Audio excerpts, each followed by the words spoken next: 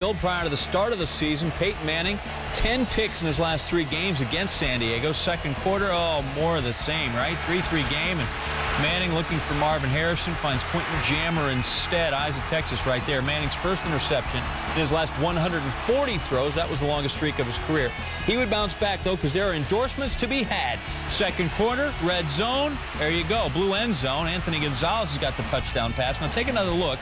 Gonzalez using Reggie Wayne as a pick. Well, North Turner thinks it was a pick, wanted a penalty. No penalty called. That means he just rubbed off him. All perfectly legal. Colts tie the game at 10. Third quarter, Manning finds Dominic Rhodes. Second touchdown throw for him. 32 of 44, 255 through the air for Manning. Less than 2 to go. Chargers down 20-17. Third and long.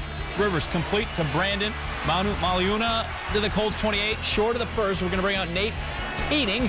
Try and tie it up. It's up. It's good. Great day to be a Hawkeye. That's from 47. We're tied at 20.